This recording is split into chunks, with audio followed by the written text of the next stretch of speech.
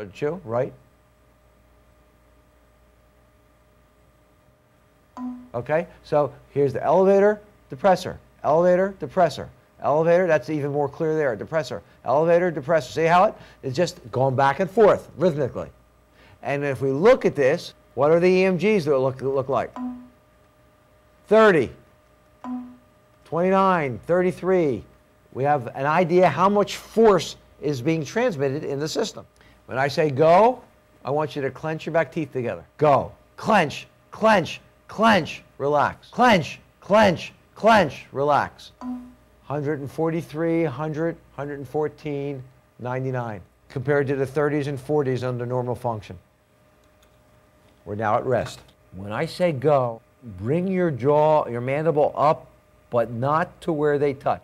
A little bit more, and a little bit more, and a little bit more, and a little bit more, and squeeze.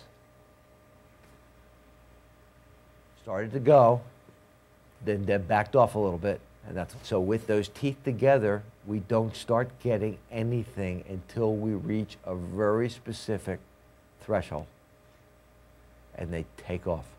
All right, so when I say go, I want you to bite on your back teeth and clench your back teeth together.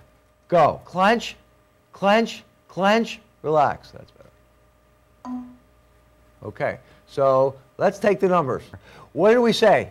The masseter is going to get reduced by 50% and the anterior temporalis by 75%.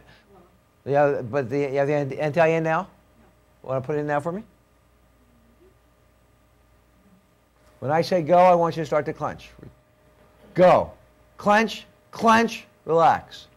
Go. Clench, clench, relax.